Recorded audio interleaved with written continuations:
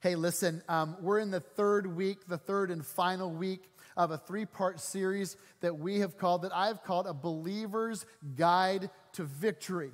Now, a lot this year, as I look at the progression of where we've been and what God has been speaking to us in preparation for things we've said revival, things we've said for a move of God, things we've called a victory, I recognize that sometimes those things feel far off. And because those things feel far off, God can feel far off. And then you leave this place and you start your week and you engage in your week, or you engage with your family, you engage with your job, and it feels like victory and it feels like God can be so far off. Can I tell you, He's right here in front of you. He's right here with you. He's here in our gathering. He occupies our praise, and He joins our gathering. And so if God is close, those things are not far off. That victory for your life, that answer that you're waiting for is not far off. Revival is not far off. I want to be like David in the Old Testament, where he would say constantly, "Oh God, revive me." Just revive me as a regular part of my day, as a regular part of my life. Sometimes I think we relegate and delegate revival off to some future event that someone else is responsible for. What if revival started in me? What if revival started in you? I believe revival could start in Windsor. Anybody with me? All right, come on. These are important days in which we're living in. We're talking about these things, and we need to be prepared. I know you're facing a lot, like I'm facing a lot. My family and your family, we're facing a lot of different things that feel heavy. We're asked to do more with less. And I know the weight sits on our shoulders. And I just thought, you know what? We just need a few simple tools, a few simple tips, if you will, a guide, a believer's guide to victory. So if you haven't been with us, you can always go back to our website and find these messages and re-watch them, re-listen. Watch and listen on the go. You can go catch up. Maybe if you got behind or your family was away, you can go back and catch those. I'll just touch on the titles really quickly. And that was in the first week. In week 1, we said, stop believing lies. Some of you are here with us for that. Say that with me. Stop believing lies. We don't want to believe lies. We want to believe the truth. We want to believe the truth about God. We want to believe the things that God says about Himself and not what others say about Him. We have a very real enemy that would say different things and would tell us lies about God. But God wants us to believe what He says about Himself. He wants us to believe the truth about Himself, what's good about Him, because He is good. He wants us to believe the truth about ourselves, because the world and even our flesh at times, right? The circumstances and situations we find ourselves in, the people around us sometimes tell us lies about who we are. We want to know who we are. We want our identity to be in Christ. We want to know who we are based on the truth of what God says about who we are. Then last weekend we got into week 2, and the title of that message was Stay in the Word. That's right. So stop believing lies and stay in the Word. That if we're going to know the truth, we need to be in the Word of truth, and that is the Word of God, and the Word of God is the truth. And so we've got to be in the Word of God and have the Word of God in us. Now, here's the third one. Here's this morning. And Ukiah, I'm so glad you're on for this, and I'm so glad you're all in the room for this, because I believe God is speaking to us about something here. And there are probably more tips and more steps to victory, but I think these 3 are really important. I have loved the conversations coming out of our home groups. I have loved, the emails and some of the follow-up questions and some of the discussion and some of the breakthrough that have been happening in families and in our groups that we meet around the city and around the county. And we are experiencing breakthrough and an answer, and I believe victory. So here comes week 3. Maybe you saw this coming, maybe you didn't. But here's week 3. Week 3 is this: start going to church. Now, I know what you're thinking. I thought about this a lot this week, and as soon as I said that, I know you're going to think, well, I'm here. Right? Somebody was thinking that. You don't have to raise your hand. I've got this one, Pastor. I've got this one covered. I don't need this one. But the emphasis, if you will, listen, is not on start, but the emphasis is going to be on going. Start going to church. So this isn't some sort of correction. This is rather a question that I think that I hear coming up more and more and more, and that is, why go to church? Why make the effort? Why? And I have 3 reasons. That probably doesn't surprise anybody. Of course I do. I remember in Bible college, I remember in our study, homiletics and study of kind of the art of preaching. And I remember one of my classmates, he just sat a couple desks over and maybe a row in front of me. And I remember him stopping the lecture one day and saying, well, how many points does a good sermon have? And my Bible professor, very smart man, wise man, he was also a pastor, and he said, well, at least one. A good sermon has at least 1 point. Otherwise, it's pointless. Okay, and so you know me, if you've been around me for a while, I like to do things in threes, and I think if 1 point is good, 3 points is better. So here we are. I have 3 reasons for you this morning. And as I was thinking about this week, over the last few weeks, because I knew where I was headed, I was thinking about a guy. I heard this story about this guy that got up one Sunday morning, and he told his wife, I'm not going to church today. I'm not into it, and I'm going to give you 3 reasons why I'm not going to go to church today. And first of all, he said, number 1 is I don't like the sermons. I've never really liked the sermons. And he said, and number 2 is I don't like the people. They look at me weird. They talk about me behind my back. They're generally just kind of rude. Number 3 is they don't like me. So go figure, right? So number 1, I don't like the sermons. I don't like the messages. Number 2, I don't like the people. And number 3, they don't like me. And so his wife, as most women, good wives, from time to time, they have to say, they have to step into the gap, and they say, well, you are going to church today. You're going to church today, and I'll give you 3 reasons why you're going to church today. And that is, number 1 is I got up, and I got ready, and I'm going to church. So that's the first reason, I'm going. And the second reason is the kids are going. I got the kids up, they're ready, they're dressed, they've eaten, the kids are going. So number 1, I'm going. Number 2, the kids are going. And number 3, you're the pastor, and they're expecting you to be there. So that's what I want to talk about this morning. I want to talk about what happens if the pastor shows up and nobody else shows up. Just want to talk about that for a little bit while we're together this morning. That sound okay? All right, I told you there was 3 points. Here's number 1. Number 1 is the first reason to go to church is God's presence. Everybody say that with me. God's presence. All right. I understand. You've heard me teach. We preach. God is everywhere. This is his omnipresence, okay? That God is everywhere. The Spirit of God is everywhere, all places, all the time. Then there is his inner presence, inner, I-N-N-E-R, inner presence, all right? That the Holy Spirit, the Spirit of God, lives within us. But then there is his manifest presence, okay, which is his made known presence. And that happens when we gather, when we are together. When we come together, he is here. And we experience God. And you know this. We have, and you have, and we have stories. And we'll tell some of those stories this morning of the powerful ways that God shows up, the way that he's seen here in our gathering in ways that we just don't see him anywhere else. I'll show you some scriptures.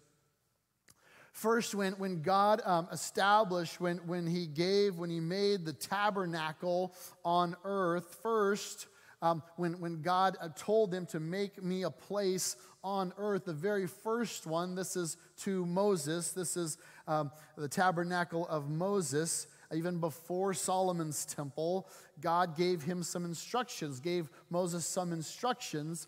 And by the way, he said, what you see in heaven, build on earth.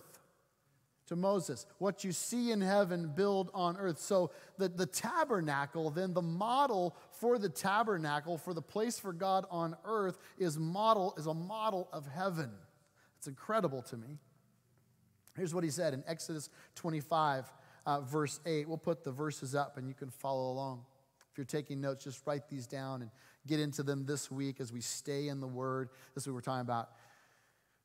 Start going to church. Emphasis on the going to church. What does it mean to go to church? Why do we go to church? So Exodus 25 says, and let them, he's talking about the people here, make me, God speaking, make me, God, a sanctuary that I may dwell in their midst, or dwell among them, or dwell with them. So God wants a place where he can live on the earth. And then later on in Exodus 25, if we look at verse 22, he says, and there, talking about the sanctuary, the place, there I will meet with you, and I will speak with you.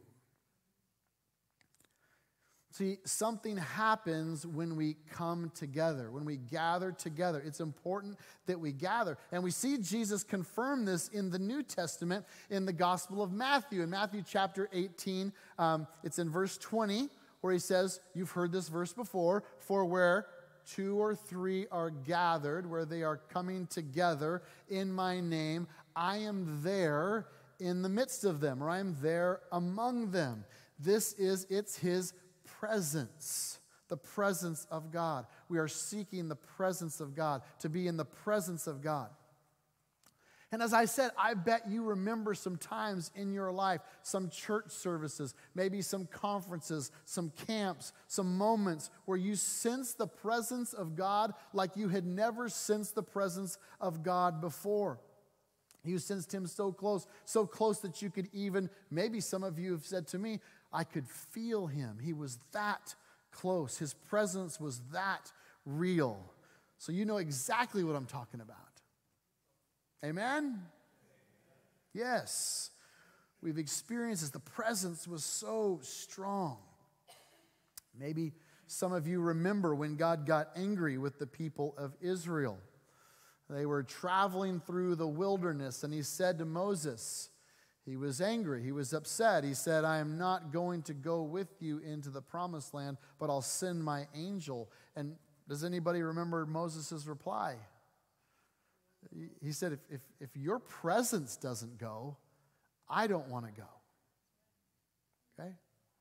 And he made this incredible statement that I think it's just so important for us. He said, if your presence doesn't go with us, how will we be different than any other people in the world? I mean, I want you to think about this in our context, in the world that we live in.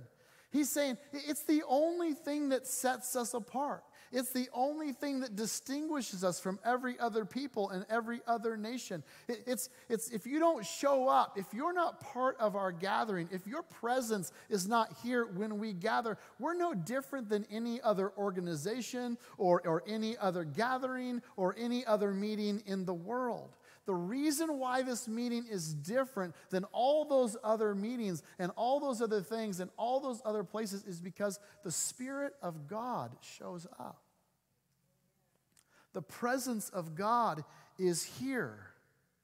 Let's not forget, this is God's house.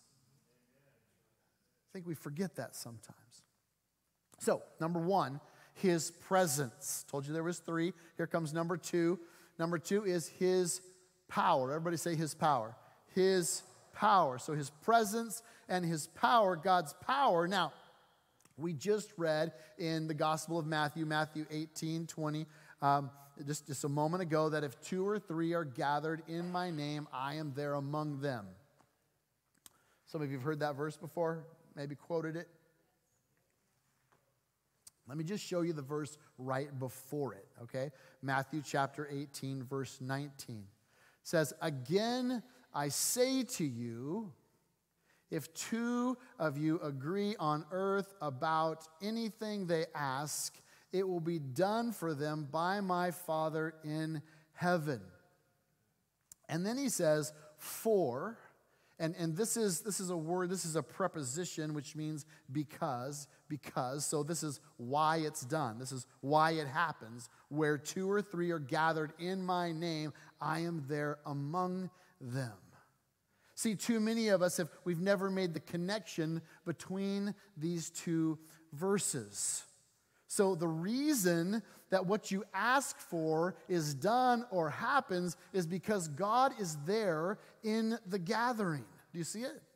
He's there in the gathering. He's there with us. His presence is there. He's standing among us right with you. And even right here, right now, his presence is here.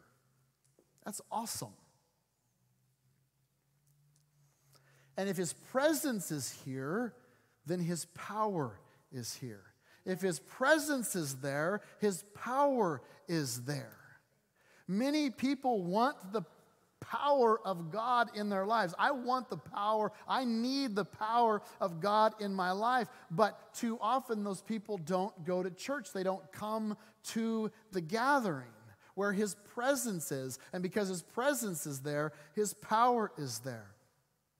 Now, growing up, many of you know, those of you that know me know I grew up in church.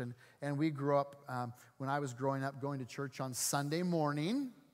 And on Sunday, come on, somebody was at church with me, right? On Sunday morning, and on Sunday night, and just, let's go ahead and finish it up, and on Wednesday night.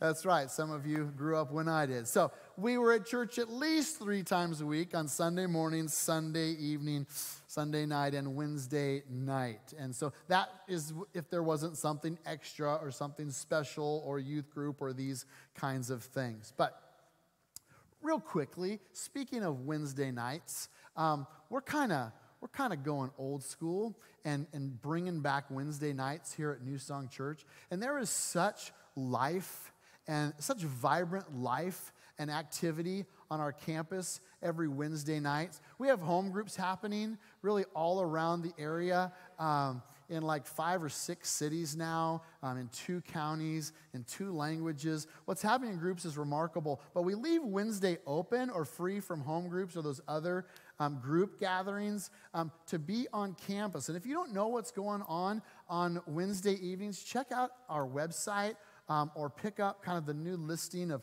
groups that are going on. We have groups for moms. Well, just a solid group of moms from this church, other churches, no church, all around the county gathering on Wednesday nights. We have Kids Club where kids from all over our community come to learn about Jesus and to play games and to gain a biblical worldview that will serve them now and the rest of their lives. We have youth group happening for high school and middle school. We have all these new groups happening on Wednesday nights, and there's just this life that's here. So if you're looking for a midweek connection point, I would say we have that for you. Men, women, all these things that are happening on Wednesday nights here at New Song.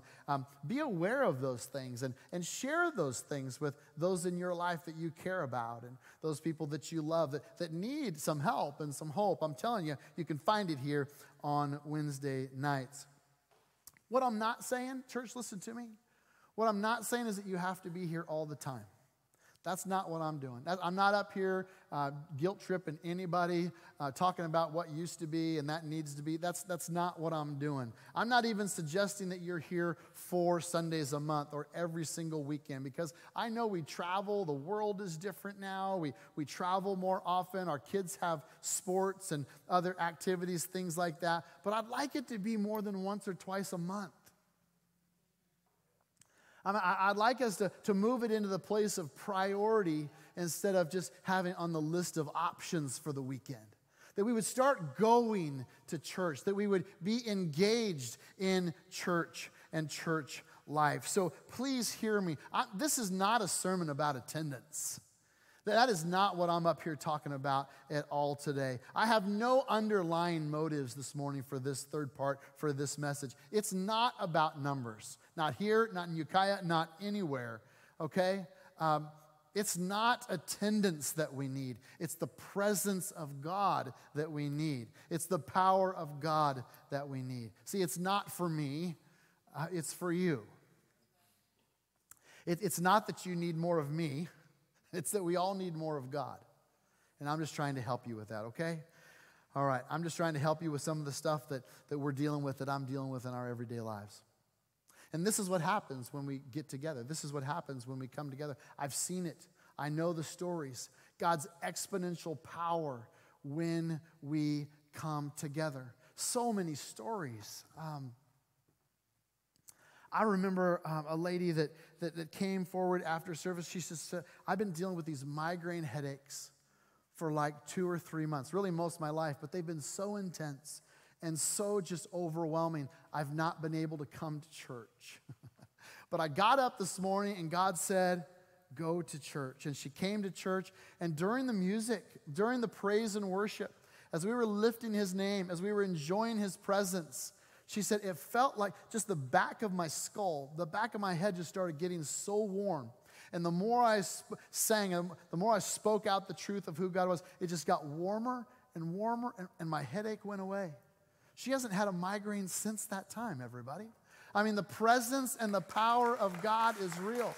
We've had countless people sit in this room struggling, wrestling over decisions, life decisions, big decisions, job decisions, family decisions. And they have sat with no clarity on what they were to do and being overwhelmed with just the weight of stress and the pressure of these decisions, the people that were depending on them. And sit here in a service on Sunday morning during praise and worship or during message, get a word where they got such clarity that they walked out of here with the confidence of God to make that decision and to take that next step in their life and to realize the victory that God had waiting for them.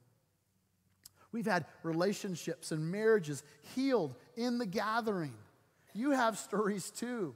I remember one couple, you know who you are, had come for counseling, had sought counseling outside the church. It seemed like they'd exhausted every possibility, every option of what it was to be reconciled, to come toward each other. They could not come toward each other. And I remember one Sunday morning, kind of like this morning, where there was just this moment where the worship was extended and things continued to happen and God continued to move and God continued to speak. And there was a moment where that husband just wrapped his arm around his wife.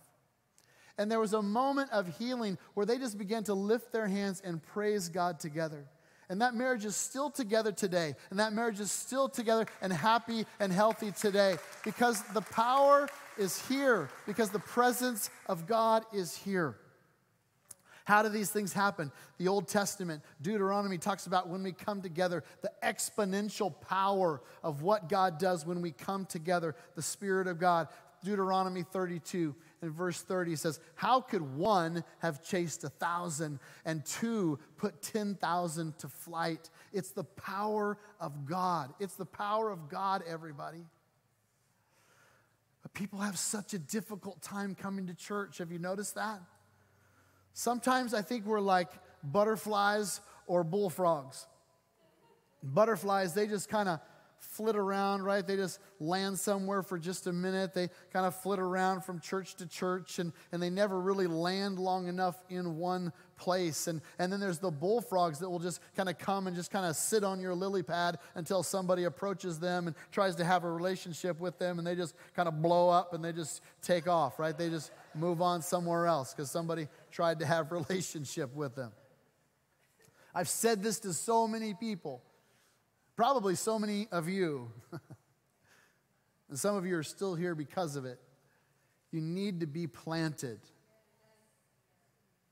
You need to be planted. Let me show you. Psalm 92, verses 13 and 14 says, they are planted. Say planted. Planted. They are planted in the house of the Lord.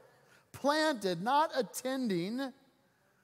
I'm not asking you to attend, I'm asking you to go. I'm asking you to engage. Planted, they flourish in the courts of our God, that they shall still bear fruit in old age. They are ever full of sap. That means full of life. They are fresh and green, and they are flourishing. Look at it again. Fruitful, fresh, and flourishing. 3 points. It's all throughout the Bible, all right? God the Father, Son, and Holy Spirit. Okay, are you with me? So 3 points, all right. But those promises are only good for those that are planted. You got to get planted. Not for those that bounce around from church to church that are here and then they're not. You need to be planted somewhere. Are you with me? Are you following me? So many testimonies. These that I've shared this morning. Obviously God, but through the church, where God shows up with his presence and his power in the gathering. All right, here's number 3. We talked about God's presence. We've talked about God's power. Number 3 is God's people. Everybody say God's people. Now, some of you are thinking, why? Why? If I've got God's presence and I've got God's power, why do I need God's people? A question I ask every week. No, just kidding. All right. But I'm going to tell you why. All right, right here. I'm going to tell you why. Because here, just to sum it all up, because his presence, because God's presence and God's power comes through his people. Okay? Comes through his people. You need people. I need people. We need one another. I've heard people say, oh my gosh, have I heard people say, I'm good, Pastor. It's just me and God. Ever heard that? I won't ask you to raise your hands. Ever said that? We're good. It's just me and God, which is wrong on so many levels. I mean, first of all, grammatically, it should be God and I, but it's wrong on so many levels. They say, it's just me and God, Pastor. I'm out here. We got it. It's all I need. I just need God. But can I just tell you, that's not the way God set it up. It's just not. You need someone else. We need each other, okay? Out of all that God created, go back to the very beginning when God created all things, when he created everything was good. He said that everything was good except for one thing. When he created man and he saw man's aloneness, when he saw that man was by himself. I mean, think about it. At the end of every day, it is good, it is good, it is good, it is good. God makes man, forms man, and he says that it wasn't good. Not good that he would be alone. Not good that it would just be me and him. Not good that it would just be him by himself. So what wasn't good? I'll show you some scriptures here. Sometimes I don't think we realize just how incredible it is that we are called the people of God. We have some songs that we sing, some new songs that we sing that I think reference this. And even if it's not the main thing, it stands out to me that it is so powerful and so profound that we are called, incredible that we are called the people of God, just because we just don't realize that. Most people don't have a Jewish heritage, all right? We've been grafted in to be included, adopted into the nation of Israel. But the Jewish people understood it. The audience that was hearing this understood this. So let me show you a couple scriptures where Peter is writing to the Gentiles, to the non-Jews, and where Paul is also writing to the Gentiles. Well, look at Peter chapter 2, verse 10. It says, once you were not a people, but now you are God's people. Here he's quoting from the Old Testament book of Hosea. You'll see Paul actually mentioned that. If we look at Romans chapter 9, we'll put that up for you. Verse 25. As indeed he says in Hosea, Paul says, those who were not my people, I will call them what? My people. And here's the scripture in Hosea that they're referring to in Hosea chapter 2, verse 23. Then I will say to those who were not my people, I will call my people. And I will say to not my people, I love that, you are my people, and you shall say, you are my God. It's good to be part of the people of God. We need the people of God. We need each other. You need me, and I need you. We need each other. And Jesus backs it up. When Jesus was asked, what is the greatest commandment of all? He says, well, obvious, love the Lord your God with all your heart and mind and soul and strength. But the second is like that. And the word there that is the same is that it is equal to, that the second is equal to it. And that is to love your neighbor as yourself. Love others as yourself. And he makes this incredible statement. Jesus says, on these two commands hang the law and the prophets. Okay, what is that? What does that even mean? Maybe you've heard that before, read that before. The law is the first 5 books of the Old Testament, and the prophets is the rest of the Old Testament, the major and minor prophets, because they didn't have the New Testament the way that we do. They were the New Testament, okay? But they didn't have it at that time. So when Jesus referred to the scriptures, the law and the prophets, he was saying that all of the Bible, the whole Bible, hangs on these 2 commandments. These 2 commandments. Let me say those 2 commandments just a little different way, just so you can remember them. Love God and love people. Love God and love others. Let me say it this way. Have a relationship with God and have a relationship with people. This is the top priority. This is the most important thing. This is what will communicate or relay to the world that we are the people of God. We need both. You need both. And I believe Scripture addresses the why, because you're wondering, okay, I'm buying in, but why? Why do I need both? I know I need a relationship with God, but why do I need a relationship with people? Paul addresses that in 1 Corinthians. 1 Corinthians, he's putting some things in order, but he's also encouraging these things that they are to be doing, all right? He's trying to help them do it better. I'm trying to help us do it better this morning. He makes a statement that we need to understand, and we do need to understand the way Paul writes and the way that he's writing here, because he'll ask a question in his writing, and then he will answer it. He'll provide the question, but then he'll come in behind and he'll give the answer. He'll say something like, shall we continue in sin that grace may abound? God forbid. No. So he asks the question, then he supports it with the answers, all right? So this is what he does with this one here in 1 Corinthians 14, verse 26. Look at it with me. When then, brothers, in other words, how does all of this work? What then, brothers? And then comes the answer. When you come together, each one of you has a hymn or a song, a lesson or a teaching, a revelation, a tongue or an interpretation. Let all things be done for edification. Let all things be done for building up. That's what that word for edification. Edification means for building up, okay? But apparently, he's saying the way that this happens, the way that this occurs, the way that we are built up, the way that we are edified is by someone else's song, by someone else's teaching, by someone else's revelation. Listen to what God is saying. I'm going to give someone else what you need. And you're going to have to come together to get it.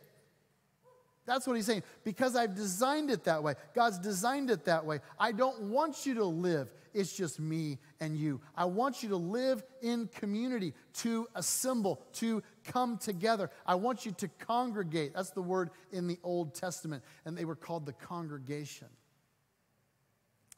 Anybody ever heard of the signal trumpets? The signal trumpets. Most people haven't. It's okay if you haven't. But the signal trumpets, let me just show you a place in the Bible that calls them the signal trumpets. It's in the book of Numbers. All right, we'll put it out for you. And then I'll show you where God told Moses to make them and what they were for. Look at this. Numbers chapter 31, verse 6. Then Moses sent them to war with the holy articles and the signal trumpets in his hand. Now that's Numbers 31, 6. Now back up to Numbers 10, verse 1. The Lord spoke to Moses saying, make 2 silver trumpets of hammered work. You shall make them, and number 1, you shall use them for summoning the congregation and for breaking camp. In other words, directing the movements of the congregation or the camp. And then in Numbers chapter 10, verse 9, and when you go to war in your land against the adversary who oppresses you. Anybody have an adversary? Anybody feel like in life sometimes something's just coming against you, is oppressing you, is holding you down, is holding you back? Okay, then you shall sound an alarm with the trumpets, that you may be remembered before the Lord God, your God, and you shall be saved from your enemies. Come on, somebody. Somebody needed to hear that this morning. Here's what he's saying, what I just read. When you come together, it's all for edification. It's all for building up. Edification, direction, protection. 3 points again, okay? Trying to make my point. All right? Edification, building up. Why come together? I'll tell you right now. Why come to church? Because you need to be edified. You know this. We know this. We need to, before we go out there, we need to come in here to be filled up, to be built up, all right? To get direction for your life, to get protection from the enemy. Because you know the one that the wolf devours? The one on the outside, the one on the edge, the one that's disconnected. Oh my gosh, how many times have I heard people tell me this year, this last year, 2 years, 5 years, I feel so disconnected. You know the one that the wolf devours? The one that just comes every once in a while, every now and again? The one that doesn't join a group, that doesn't come on Wednesday nights, that doesn't get connected, that doesn't take their next step, that doesn't engage in their own growth and their own discipleship. Listen, we're all sheep, right? That's what the Bible says. The Bible says that we're all sheep. We're all like sheep that have gone astray. We're the sheep of his pasture. So, listen, if you're on the edge, if you're back here kind of outside the circle, and you're out here, and we're sheep, and we know this is where the enemy is, and this is where the wolf is, you need to go, excuse me,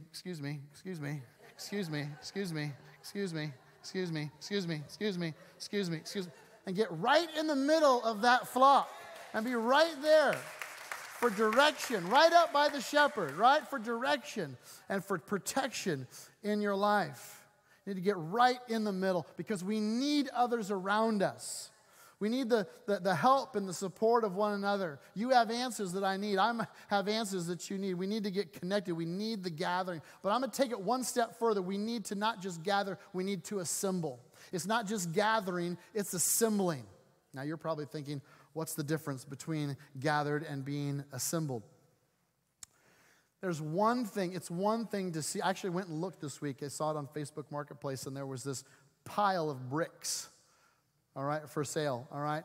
And really, because it was just a pile of bricks, they were actually surprisingly affordable. There wasn't a great value put on them. There is some value. There's a value put on each brick.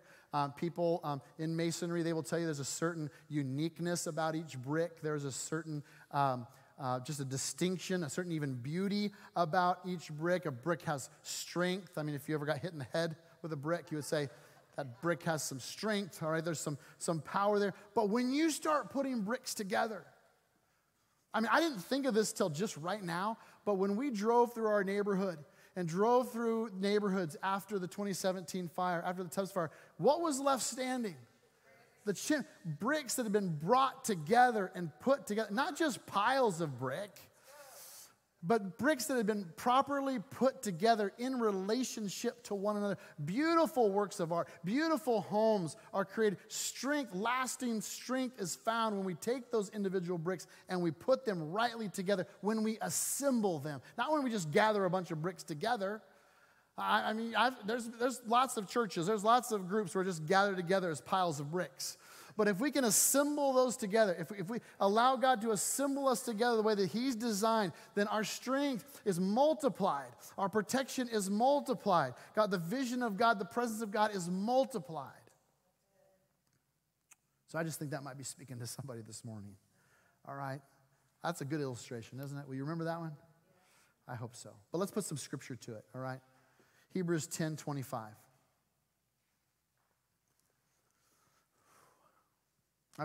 This is probably one you've read before, but maybe you haven't seen it exactly in this light, the way I want to use it this morning. A lot of pastors were using this scripture after the pandemic and after the shutdown. That's not how I'm using it this morning. I want you to really listen. Don't check out. Listen. Hebrews 10, verse 25. Not neglecting or forsaking the what? The gathering, coming together, right? The meeting together, the assembling, as it is the habit of some, but encouraging one another, watch this, and all the more, so much the more, as you see the day approaching. I believe the day is approaching. I believe we can feel the weight of that and even some of the pressure of that. Certainly, it shows up in our daily lives. It shows up in the evening news. It shows up in our world, all right? These are not times where our church attendance or priority should be decreasing. It should be increasing. And yet at the same time, I see it become more and more difficult for people to be here. 100 to 200 churches are closing in the U.S. this week.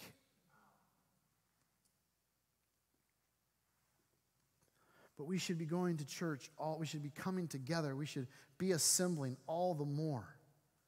We should be gathering more. We should be assembling more. Now, we've seen the miracles so many times. The healings, the way that God has manifested himself, his presence in the assembly, his power. When the people of God, in the people of God, for the people of God. And when his manifest presence, when he manifests his presence, it is undeniable. We should be assembling more. Would you bow your heads in this room?